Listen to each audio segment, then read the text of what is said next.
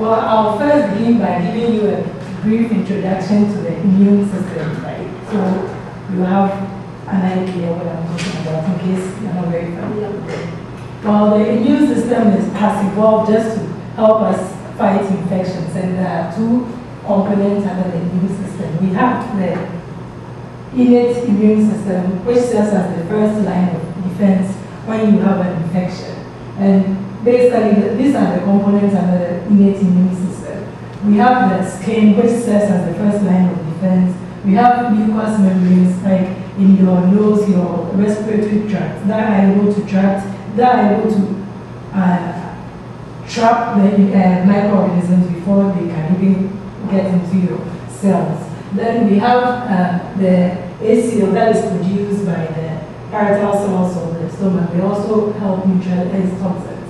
Then antimicrobial peptides, and these are contained in fluids in the body, like maybe tears. They contain antimicrobial peptides, and they all are part of the innate system. Then we have cellular components such as natural killer cells and macrophages, which also help fight against infection.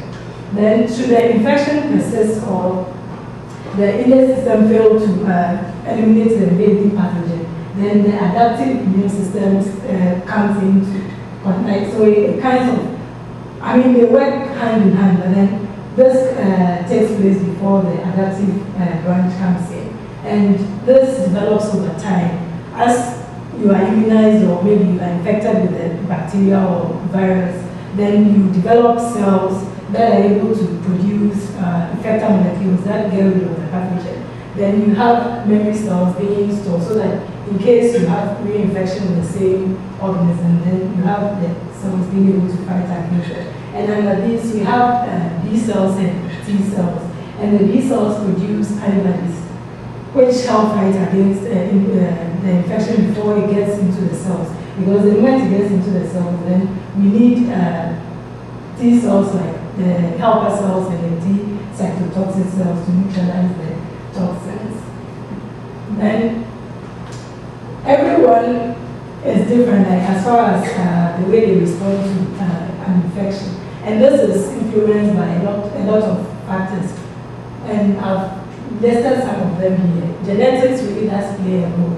Like an example is somebody who is born with SCID, that is severe combined immunodeficiency. Such a person is not able to produce T and B cells. So I don't know whether you've heard of the bubble boy. He was born with SCID. So because of that, for the 12 years or so that he lived, he lived in a bubble, so that he wouldn't be exposed to the environment. So in case he should be infected, because he wouldn't be able to produce B and T cells to fight the infection. Then age also does play a role. As you age, of course, your immune function might not be as effective as when you are younger. Then all of these also play a role. Like I'll be focusing on diet. And I'll be focusing on diet because diet also is one of the factors that really plays a role in your immune function. Your nutritional status really does influence how immunocompetent you are. And due to this, a lot of studies have been done to investigate the impact of nutrients, like whether alone or in combination, to see the impact on immune function. And I'll be focusing on vitamin E. Well, vitamin E, as I'm sure all of us here are familiar with, this and fat soluble vitamin. And we have the tocopherols and the tocotrienols, with the alpha tocopherols being the biologically active form of the vitamin. And vitamin E is basically known for its antioxidant role, so it's able to prevent lipid peroxidation and it's carbon free radicals so that they don't damage our tissues. And because of this function, this antioxidant role, it has been shown to have an influence on immune function. Maybe it could be due to other factors apart from the antioxidant role. And here I've just put some food sources of the vitamin E. We have vegetable oil, green leafy vegetables, and they are very rich sources of the vitamin. I will just go straight into some of the papers that I looked at in which we investigated the effect of the role that vitamin E plays in immune function. And this paper by Malbec et al. in 2002 looked at the effect of vitamin E on the immune function of colorectal cancer patients. And these patients, they tend to generate a lot of oxidative stress, like a lot of their lipids are they tend to generate a lot of free radicals, and because of this, it really like suppresses their immune function. So this group of people hypothesize that if vitamin E is an antioxidant, then supplementing their diet with vitamin E could help scavenge some of these free radicals and thus maybe enhance their immune function. So they supplemented their diet with 750 milligram vitamin E and these components just to help the solubility of vitamin E. And here afterwards they measured their plasma levels of alpha tocopherol, and you can see that this is after the supplementation.